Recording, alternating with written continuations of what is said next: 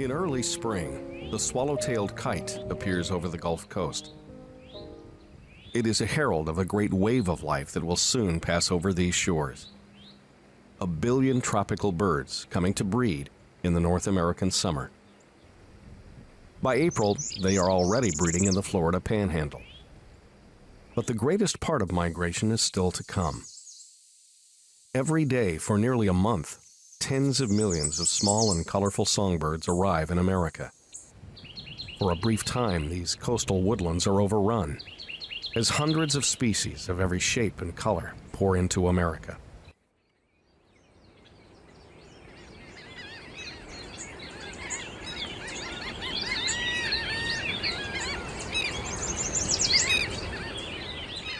Hi, I'm Jim Stevenson, and I'm an ornithologist on Galveston Island, Texas. I'm in my yard, which is a wonderful place for bird migration. In spring and fall, we get loads of all kinds of birds coming through.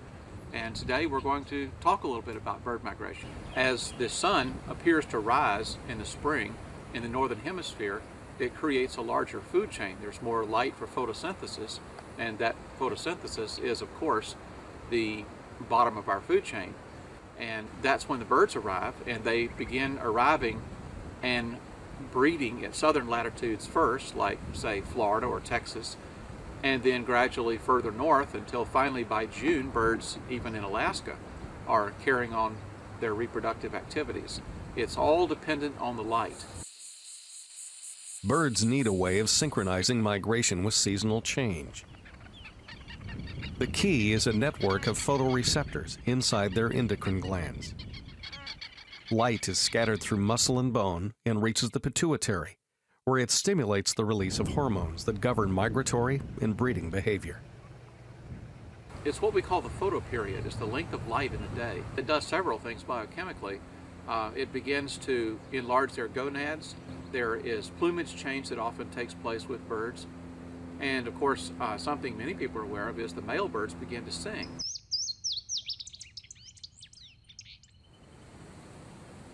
Migratory birds increase the time spent foraging for food. This is called hyperphagia, greatly increased feeding behavior. They have to eat food which allows them to store up white fat. This is from eating foods that are rich in carbohydrates. These carbs allow the somewhat slower burning of sugar so that they can make long flights and won't run out of energy in the middle of the Gulf of Mexico. Physical activity is also increased in pure restlessness. As each day grows longer, birds become more and more active at twilight. After a few weeks, this migratory restlessness culminates in long flights. But a formidable obstacle stands in the way of birds. Between them and North America is the Gulf of Mexico, the largest gulf in the world. They face a choice: make a non-stop flight of 600 miles or more over the Gulf, or detour around it and nearly double the length of their journey. The remarkable fact of bird life in America is that the majority of all birds flying into the continent cross the Gulf in a single flight. The use of weather radar allowed scientists to first document the magnitude of the flight. Each April and May, 1 billion or more tropical birds, most weighing less than a couple of quarters, make a non-stop flight of 20 to 30 hours over the Gulf. It is the largest open water migration of land birds on the planet. More than 200 species from dozens of families make the crossing. Following the shoreline, their migration winds up being shaped like a bow rather than the string of the bow. So if you add 60% to their flight, then there's a lot more energy expended, but also they are susceptible to predators. When out in the Gulf of Mexico, there are no predators. This time of year, in April, birds are leaving the tropics at dusk, and they fly all night and will arrive here late morning or early afternoon, and that's 600 to 900 miles of flight. The fact is that most bird families are so well adapted to long-distance flight that crossing the Gulf is relatively easy. Their engine is a highly efficient respiratory system. A complex arrangement of expandable air sacs fills the bird's body, and even its bones. Air passes through the lungs in a single direction, meaning that incoming and outgoing air don't mix. And compared to mammals, the rigid lungs of birds are more densely packed with capillaries. Birds thus consume more oxygen throughout each breath, allowing them to maintain more vigorous activity. The main limiting factor to nonstop flights is the amount of fat that birds can store. And because of their seasonal hyperphagia, they can store a very large amount of fat. Birds depart from 3 primary areas. Here, they are greatly aided by seasonal winds blowing to the northwest out of the Caribbean and over the Yucatan. Species wintering in the West Indies fly directly over the water to the Florida coast. Some birds even make a 1,000-mile flight from northern South America. But the primary staging area is the Yucatan Peninsula. Jutting out 200 miles to the north, this limestone platform is the perfect launching pad for trans-Gulf flights. The daily movement reaches its peak in late April. At dusk, migrants in the tropics move to the treetops and wait. Just when the stars appear, they take flight and rise over the Gulf.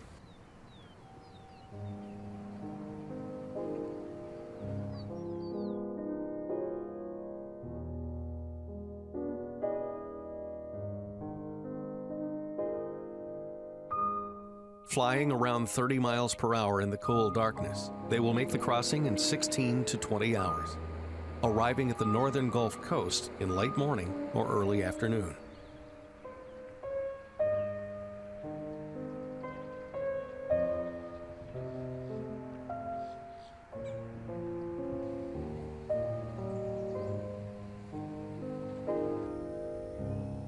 Pushed to the west by seasonal winds over the Gulf, the greatest density of migrants reaches land along the upper Texas coast and southwestern Louisiana. The land here is naturally flat and open, a complex of barrier islands, marshes, and grassland. It's poor habitat for woodland birds. But the 600-mile crossing is so easy for most of them that they will fly for another hour or more, dispersing only when they cross the southern border of the deciduous forest.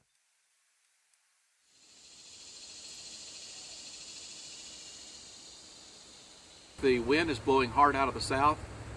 They may take advantage of that and fly inland 30 or 40 miles, but oftentimes they can only make it to the shore. They must rely on widely scattered and fragmented coastal woodlands. All of the barrier islands are certainly important because when birds are migrating, they have to have food and water and shelter. In fall, this is their last stop before they cross the Gulf. And in spring, it's the first landfall as they come back from 600 miles from Yucatan or 900 miles from Venezuela, or diagonally across the Gulf from the West Indies. One of the largest in the chain is Galveston, stretching 27 miles across the upper Texas coast. This barrier island is at the epicenter of trans-Gulf migration.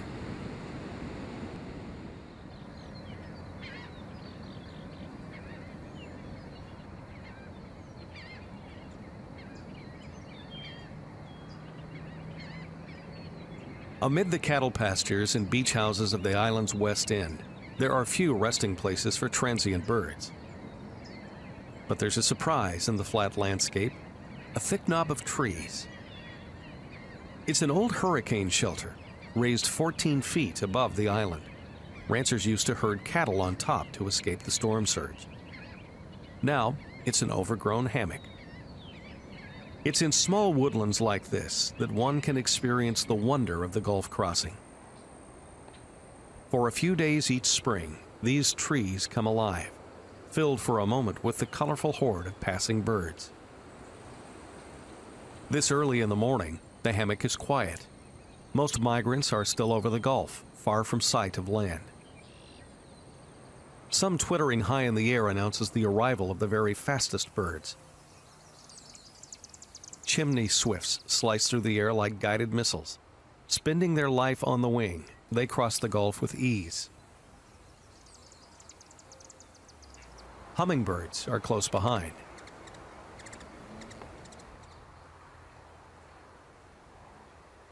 Because of their fast metabolism, they readily stop and feed here.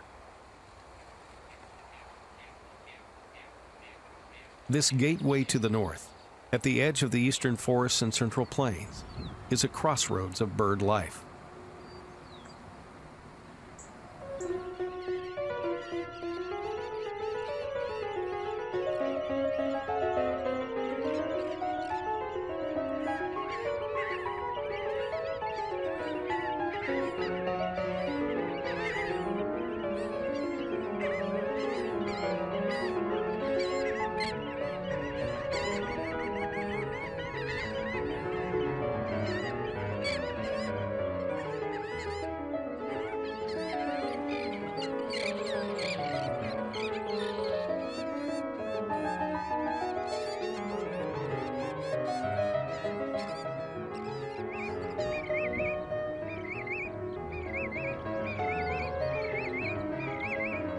Sandpipers are champions of long-distance migration.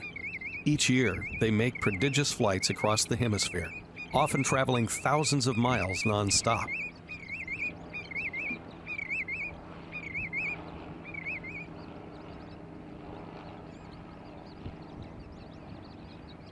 The white-rumped sandpiper has come more than 7,000 miles from the coast of southern Argentina, a crucial wintering ground for sandpipers.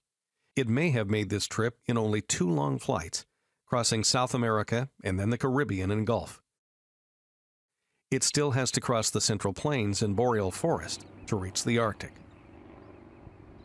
When they reach the north, these birds will feast on the mass of invertebrate life that round-the-clock sunlight brings to the wet tundra. Plovers are another large group. They search for food not by touch, but by sight, finding prey with their big eyes.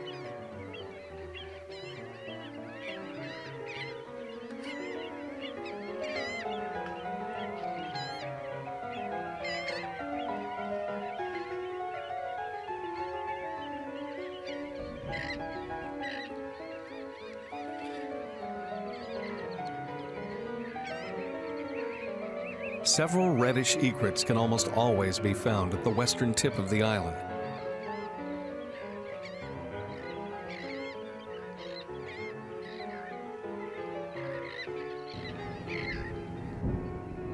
The scissor-tailed flycatcher is a specialty of the southern plains. It is more commonly found in fields and grasslands with its close relative, the eastern kingbird.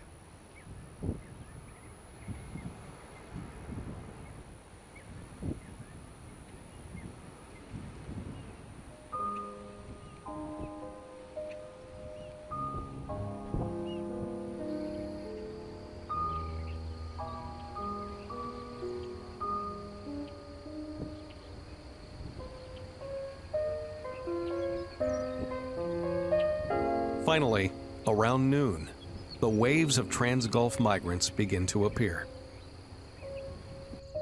Songbirds flying thousands of feet up are practically invisible.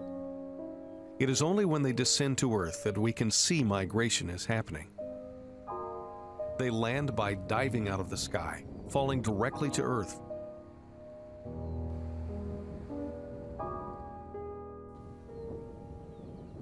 Suddenly, birds appear, sitting quietly in the treetops.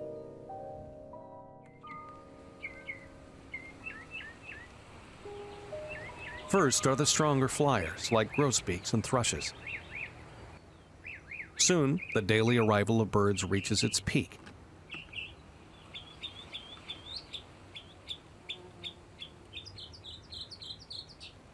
We have many trans-Gulf migrants. Many of our warblers, some flycatchers, thrushes, tanagers, orioles, grosbeaks and buntings.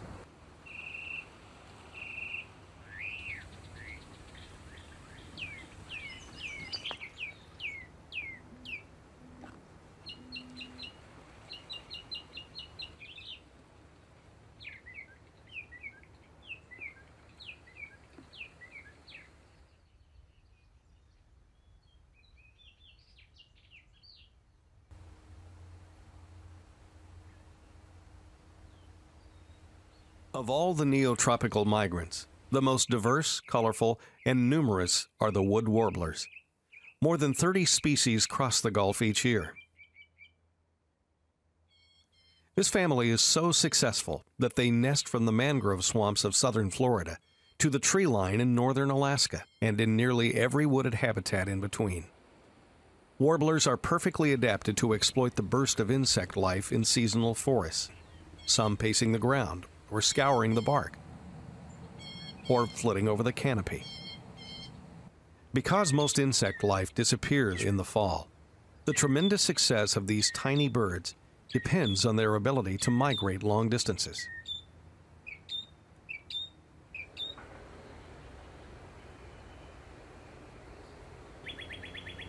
The largest of a handful of wooded areas on the island, this 100-year-old grove of live oaks provides important habitat for many migrants, especially those that prefer the undergrowth.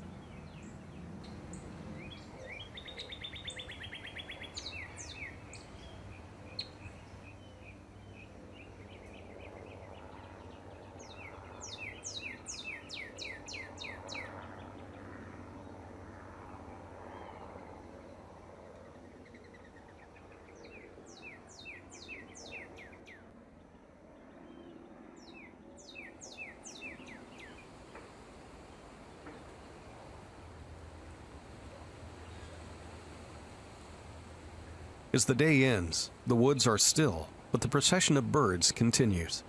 They will not rest with the coming of darkness.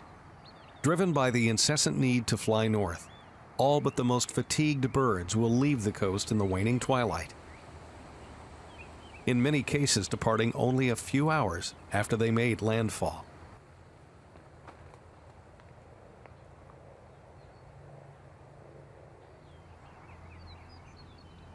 Birds have a system of sensory adaptations that allow them to orient using natural phenomena.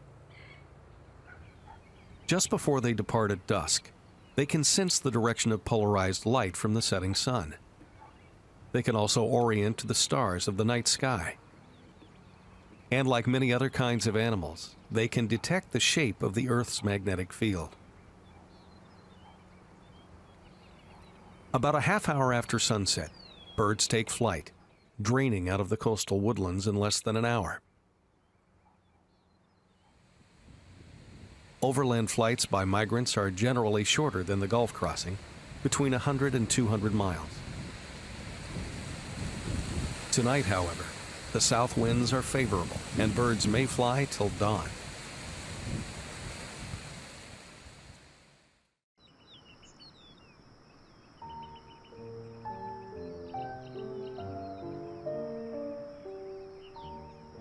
An atmospheric trough is moving east, sucking up air from the south.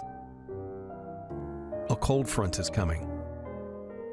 25 miles up the coast from Galveston lies the most famous migration hotspot on the upper Texas coast, High Island. Its famed groves of live oaks can host huge numbers of grounded neotropicals. But today is not one of those days. With strong winds off the Gulf, a heavy flow of migrants is pushing far inland. This creates a coastal hiatus, a gap along the coastline where few migrants can be found.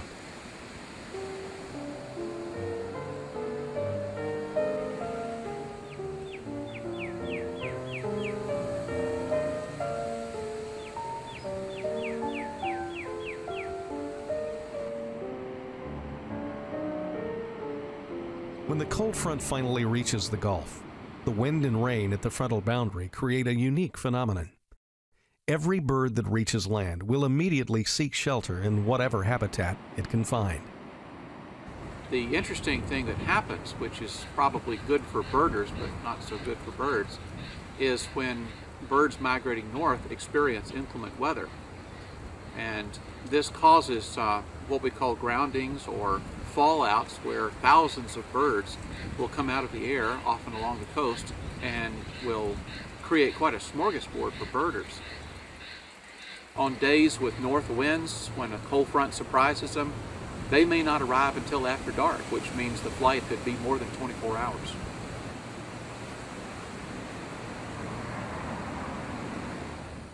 At dawn, after a night of stiff north winds, the hammock is simply covered in grounded birds.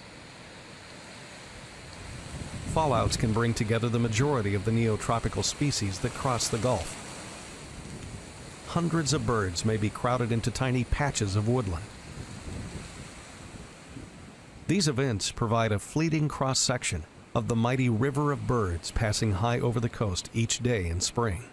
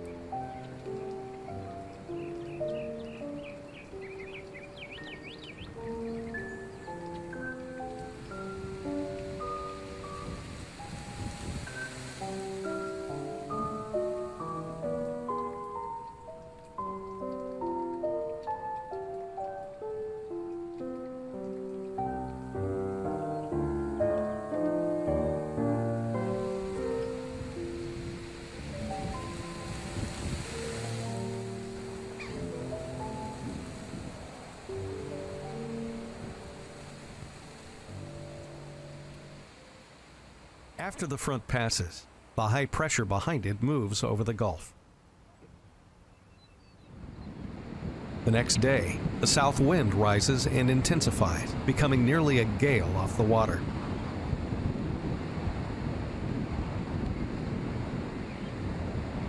In late April, these atmospheric highs begin to stabilize over the western Atlantic.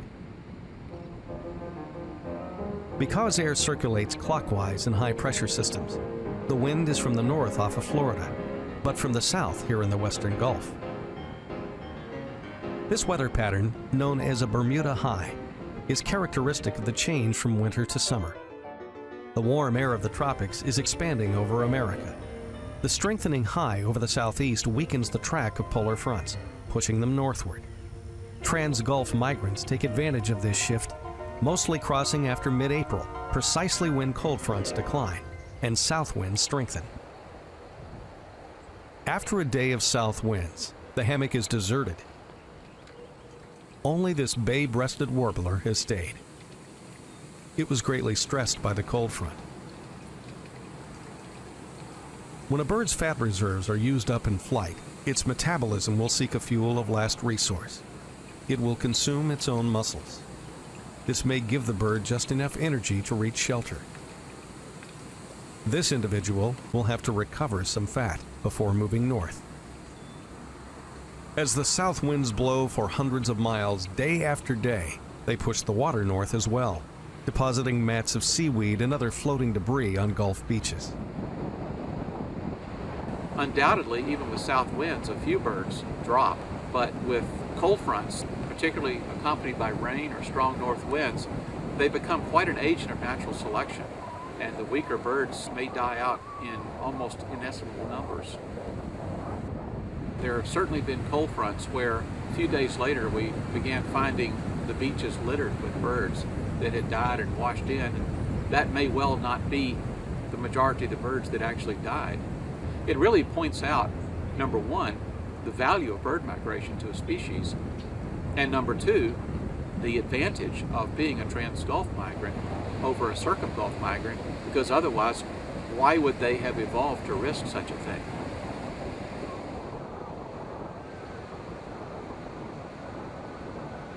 If this warm air prevails over eastern America and hastens the arrival of spring, it will at the same time push migrating birds.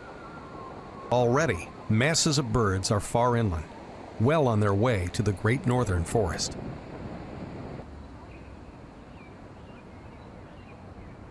Just across the Charles River from Boston is another famous place for neotropicals. This patch of green in a large urban area can attract many spring migrants. The migration begins by mid-April with the arrival of 3 species of warbler. The pine warbler, befitting its name, is almost always found near pine trees. The palm warbler is usually found on the ground, bobbing its tail.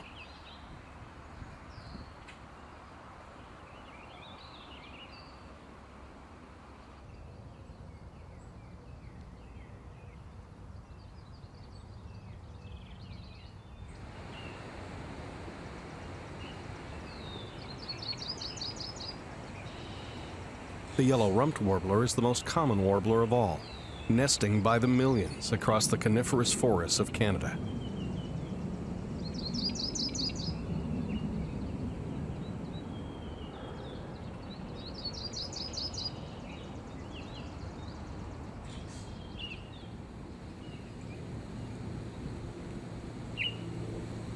By the second week of May, the main body of neotropical migrants arrives, feasting on the new insect life in the budding oaks.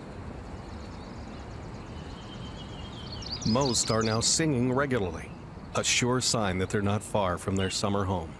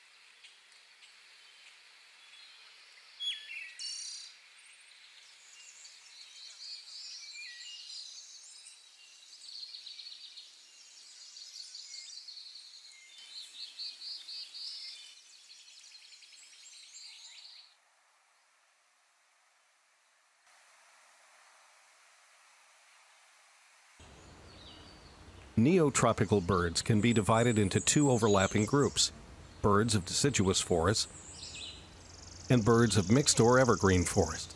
By early May, spring growth is peaking in deciduous woodlands, and right on cue, the local breeders appear. How exactly birds return to the same breeding location each year, having traveled thousands of miles away and back again, is still a mystery. One extraordinary theory is that birds are able to locate a specific home range by its smell, like salmon finding their ancestral watershed. Their behavior now changes dramatically. They're no longer heedless transients feeding wherever they can. Each species breeds in a specific habitat, and they can't be found anywhere else. The power line clearings of sterling forest attract a diverse group of neotropicals that prefer the edges of deciduous woodlands.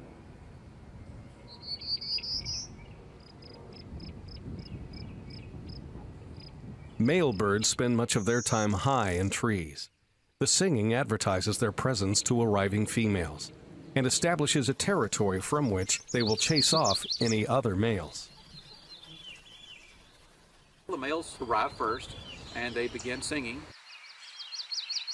and they'll set up a territory so that when the females arrive, the female can pick the particular male that she's most impressed with, and they will mate and begin nest building, and within a few weeks she'll lay eggs. By the time the chicks are hatched, the pair is very busy. What you have to bear in mind is that in the spring and summer, on their breeding grounds, they have to be able to gather enough food, not only for themselves, but for their family. And that's helped by the fact that they have many more hours in a day.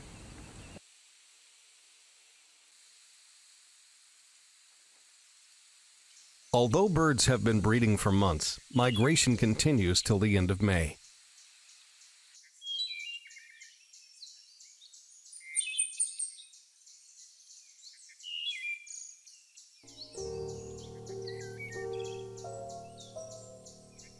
Now birds of the evergreen forest dominate.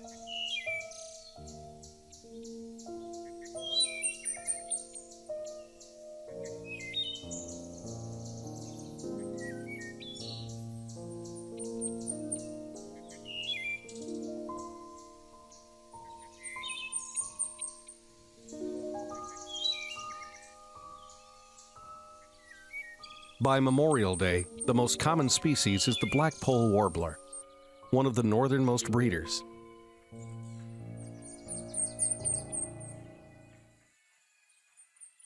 Farther north and at higher elevations, the transition forest begins.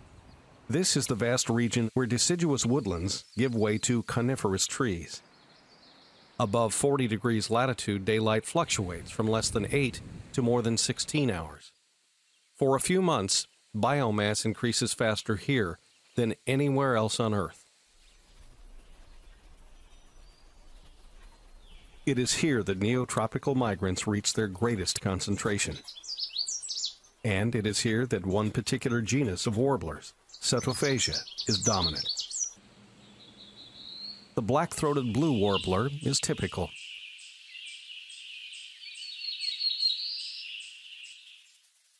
Higher in the trees, you find the black-throated green warbler.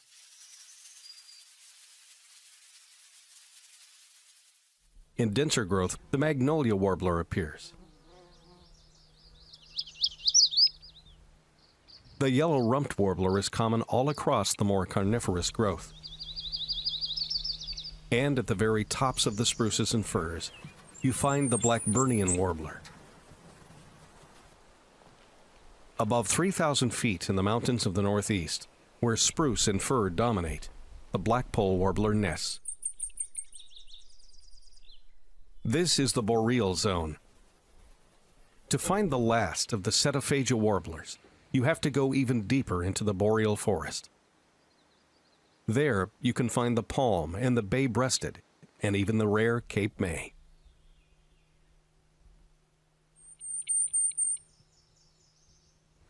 For the last million years, the transition and boreal forest have repeatedly been driven out of the north by miles-thick sheets of ice. At the height of the last ice age, boreal forest types could be found in Alabama and Georgia. It was the melting of the ice sheets that created migration in its current form. With the warming of the earth, which began about 18,000 years ago, birds naturally began to spread out in spring. They would fly north a little bit, but then in fall, of course, they had to go back to the equator because it was just too cold for them. This adaptability allowed them to expand and contract their range across the tens of thousands of generations that take up each glacial cycle. It was also this adaptability that allowed warblers to rapidly diversify across the ice ages, a time when other species were being exterminated.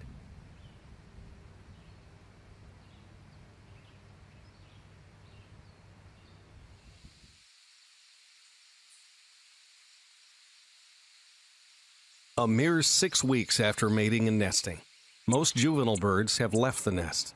The breeding pair divides the brood and moves freely in search of prey, followed by the juvenile young. Young birds have roughly a month in which to learn to fend for themselves and grow out their immature plumage. A few weeks out of the nest and the parents withdraw to molt and then migrate south. The juveniles face the journey to the tropics, all on their own. Amazingly, the adults will leave and migrate south, and the young are left to migrate and fend for themselves. And I think one of the real miracles in all of biology is how a young bird, only maybe 2 months old, can make that flight to Central or South America without their parents. Their instincts will drive them in a precise pattern for thousands of miles over the earth. If they miss their way or fail to find adequate habitat, they will perish. Out of the slow days of late summer, the southward migration begins almost imperceptibly. By late July, shorebirds are already conspicuous migrants. Fall's southward movement is generated by the same hormonal process of the spring. The declining sun of late summer triggers the molting, fat accumulation, and restlessness that leads to migration. Occupying 40 miles of the Gulf Shore in North Florida, St. Mark's is formed by the merging of pine oak flatwoods with salt marshes and tidal pools. Its diverse geography attracts a wide variety of migratory birds. Without the pressure to breed, the southward movement is much more leisurely. Many are still reaching the Gulf Coast in October.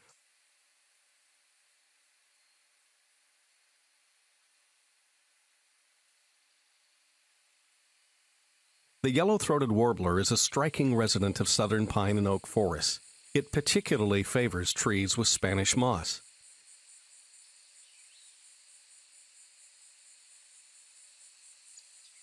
Somehow, birds recognize they are at the edge of the Gulf. If they are in poor condition, they are more likely to fly around the Gulf than over it. Some, like this prairie warbler, may linger on the coast for a week or more. The blue-winged teal is another early migrant. It arrives here months before most other ducks. Prevailing winds concentrate the fall migration in the east. Because birds normally avoid flying over the Atlantic, they pile up along the eastern seaboard, forming what is known as the Atlantic Flyway. Locations on the Atlantic coast of Florida can host prodigious numbers of fall migrants.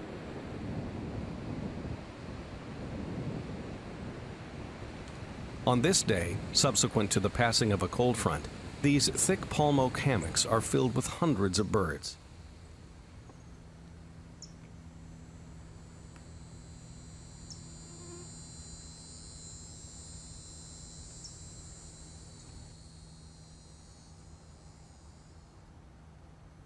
Many neotropicals lose their color in the late summer molt, making them harder to identify. This bay-breasted warbler hardly resembles the spring version.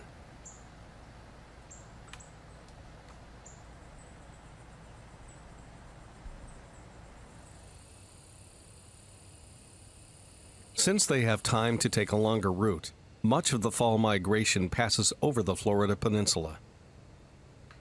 By circumnavigating the water, they also avoid the danger of late summer hurricanes over warm Gulf waters. The birds that do cross the Gulf in the fall wait for favorable conditions. These conditions are the very thing that is so dangerous to them in the spring. A cold front pushing south over the water.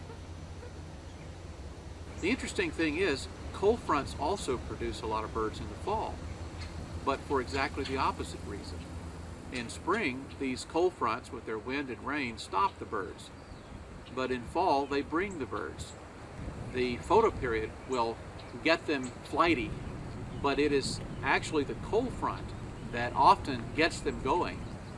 As the cold front is passing, they'll wait, and as soon as the dew point drops, that's when they take off.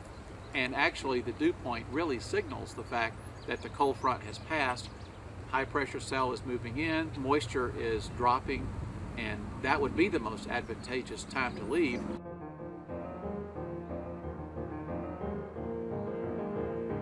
As the front moves south, birds all across the east take flight behind it. When the cold air mass reaches the southern edge of the continent and spills out over the water, trans-Gulf flight begins in earnest. Birds close to the shore will launch in a wave. The favorable winds make the crossing much safer, as they can rise to 5 or even 10,000 feet and be pushed southward at high speed. Many birds, starting from farther north, will pile up at the coast, their last chance to stop before open water. After a front passes, migrant traps along the Gulf shore can be packed with birds.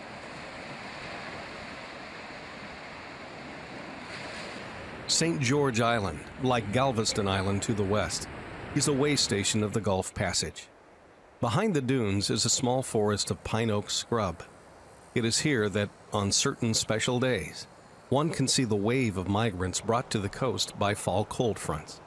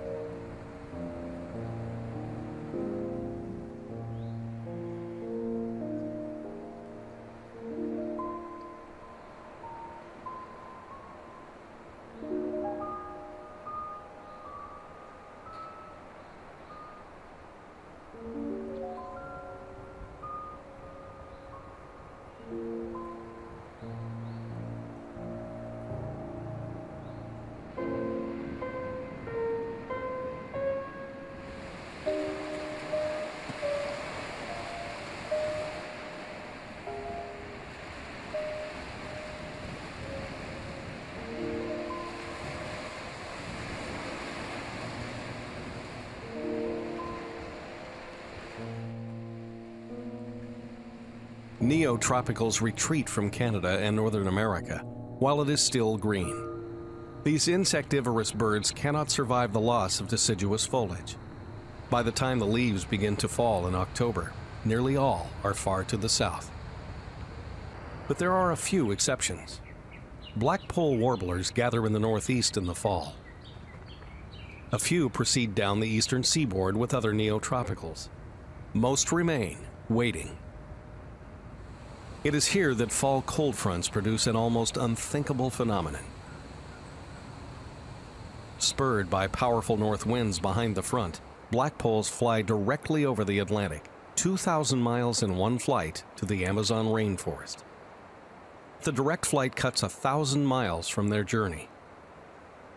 This astonishing nonstop flight over the Atlantic Ocean may last 3 or 4 days. Late in October, the last neotropical migrants reach the Gulf Coast. St. George Island is overrun with yellow-rumped and palm warblers. Their appearance signals the end of trans-Gulf migration. Ducks, sparrows, hawks, and others will continue to reach the coast, but they will remain in the south. For 6 months of every year, the neotropical species live beyond the Gulf, in the forests of Latin America. There, they will await the return of the sun and the renewal of an ancient cycle that spans the hemisphere.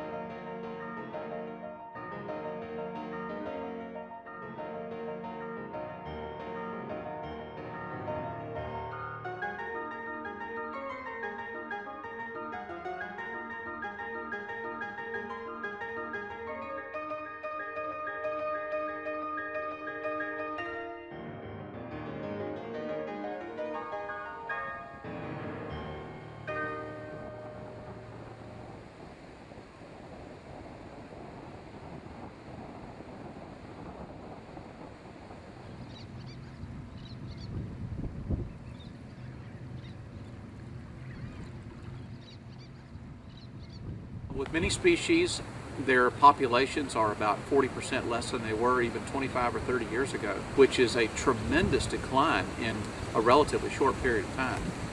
When we continually cut down forests along the coast to build condominiums or whatever, then we are taking away habitat for these birds. And if too many birds crowd into a habitat, there are not the resources. And so with deforestation of the tropics, as well as degradation of coastal habitats, and all the forest fragmentation which has taken place on their breeding grounds, birds are really being decimated in all parts of their lives. And that's why we've lost probably 40% of our songbirds.